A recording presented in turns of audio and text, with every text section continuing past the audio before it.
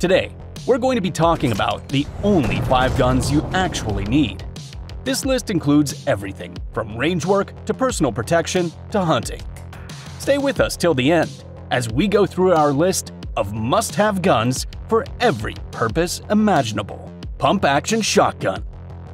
Unless you compete in certain specific shooting events, all the shotgun you'll ever need is a 12-gauge pump-action shotgun. This is perhaps the most useful of all firearms. The Remington 870 is the most popular example, though the Mossberg 500 is right behind it. Plenty of other brands also make respectable examples too. Despite what some people say, the fact is you don't need a 3.5-inch Magnum for waterfowl. Ballistic testing has shown the larger shell doesn't pay enough dividends to make the shoulder-dislocating recoil worth it. Good ammunition, a good choke, and good placement with a 3-inch shell are more than adequate to put down geese, ducks, sandhill crane, and so on. You can also get after turkeys, upland birds, and small game while you're at it. Get a model with a swappable rifle barrel, and you can load slug or sabot for big game. Those boys in the Midwest seem to do just fine with them, and they're also great for hogs. Among long guns, the shotgun is the preferred home protection system among long guns. Plenty of people take out the plug and load 5 for guarding the home and replace it when they hit the goose field, turkey woods, or duck blind.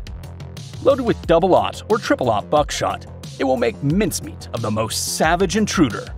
Sure, you could sub the pump for a decent semi-auto, and everything previously mentioned applies.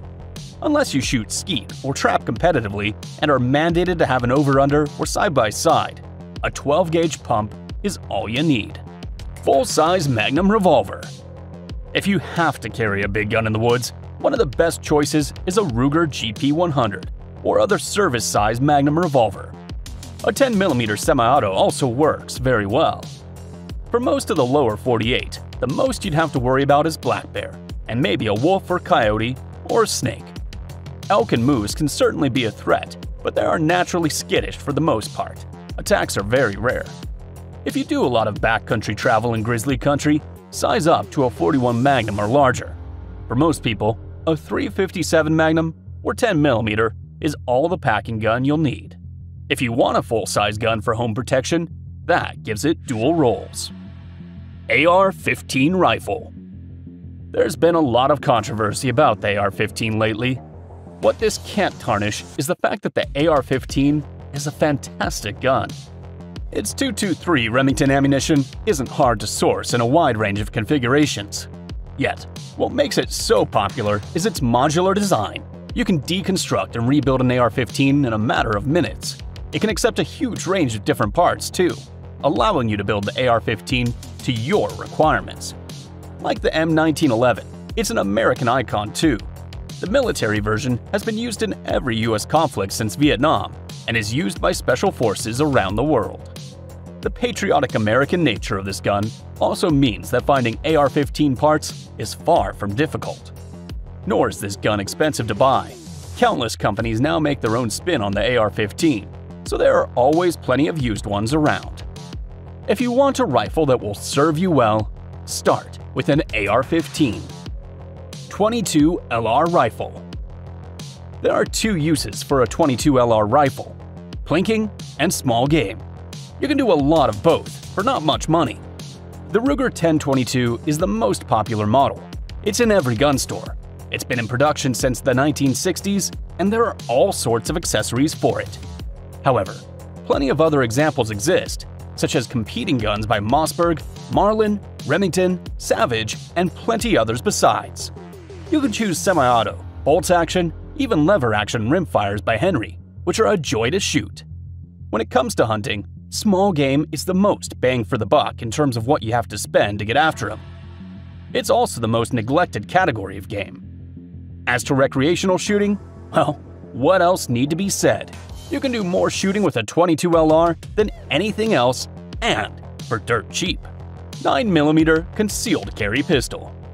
The civilian carrier arguably doesn't need the kind of carrying capacity law enforcement officers and military personnel do, because civilians don't generally get into extended shootouts.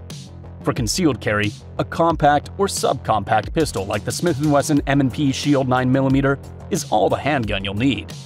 There are plenty of other great choices: Glock 19 or Glock 26, CZ75 Compact, SIG P365 XL, Springfield XDS or XD Mod 2 Subcompact, a decent commander or officer frame 1911. So many great guns to mention. A pistol that can be fired accurately and safely when operated by the user, and also that can be easily packed in a concealed carry holster and carried discreetly, is not hard to find and not expensive to obtain. You can do all the target shooting you want with hardball, then load it up with JHP for CCW use. Sure, having a bigger handgun for home defense is desirable, and are even more fun to shoot, but a decent compact is all the handgun you'll likely ever need. Bonus gun. Surplus firearms. A surplus weapon is a handy weapon to have for a few reasons. For one, the ammo is probably readily available and inexpensive. 2. The weapon itself is probably cheap and in low demand. The surplus weapon can be handy as a backup rifle should you get low on ammo stores. The weapon can also be used to arm a trusted but ill-equipped neighbor or family member. Surplus weapons are also amazingly durable, as most were built during a time when fighting was in trenches and hand-to-hand combat was commonplace. This applies to both rifles and handguns. I haven't seen any surplus shotguns in my life, but hey, if they show up, go for it. Most of these weapons are out of date when it comes to firepower and feature either a bolt action, a fixed magazine, or low-capacity magazines. A surplus weapon may be handy, but it's a maybe in most situations.